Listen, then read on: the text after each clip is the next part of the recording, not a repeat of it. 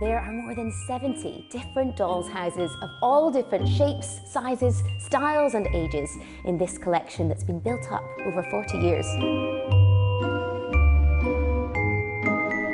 It's the life's work of friends Caroline Hamilton and Jane Fiddick, who share a passion for dolls' houses and a talent for bringing the miniature world to life. We were both at university together reading modern languages, but I'm a year older than Jane. Not quite, actually.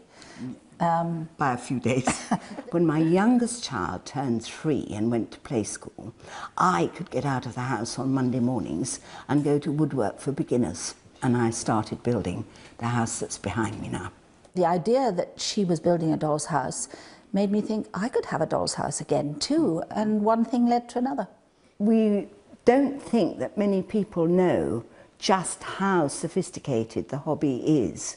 You have to be an upholsterer, a curtain maker, a wallpaperer, painter, electrician, woodworker. And if one of us has made something that we think is particularly successful, it's a question of, oh, well, one for me and one for her. Yes, absolutely. Very bad form to make something for yourself only. Oh, yes. A match made in miniature heaven, or is it? You're very, very rude about my rats. Yes, they're too big and too nasty, They're and I don't very like nice them. rats. Their creations have been exhibited all around the world, and now they're on permanent display at Newby Hall in North Yorkshire.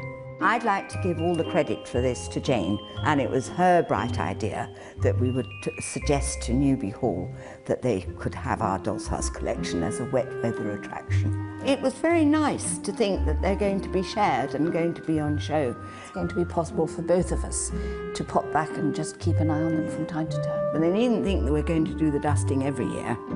Each tiny room is shown in amazing detail and peopled by characters with real-life backstories. You need to know who lives there. She's weeping because she's discovered that her husband has left all his money to his mistress.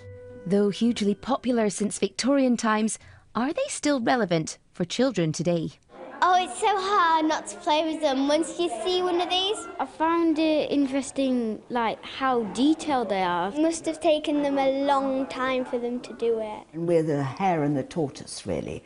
I leap ahead and make a mess of things and just bodge my way through. And she is the meticulous one who gets everything right. As I so often say, she does talk an awful lot of rubbish.